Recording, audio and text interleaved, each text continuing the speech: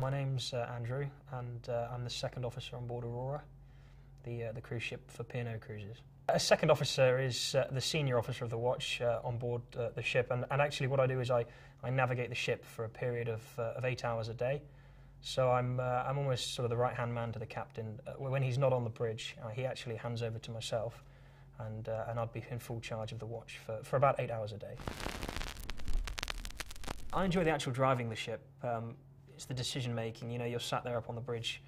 Yeah, everything's happening quite slowly, but the decisions that you have to make are absolutely huge. I also enjoy the planning, the navigation in planning, and the actual drawing up of the route. So you're there trying to make this ship get around the world, which is a huge task, really, when you think about it. At 16, 17, to be leaving home and joining a ship is a very, very scary experience. You've had to work hard at school to get the grades to do the job, and then when you're actually in the job as a cadetship, you're working very, very hard. And for some people that might not be the right path to follow, but for a lot of people that's exactly what people need to kind of get them moving in life.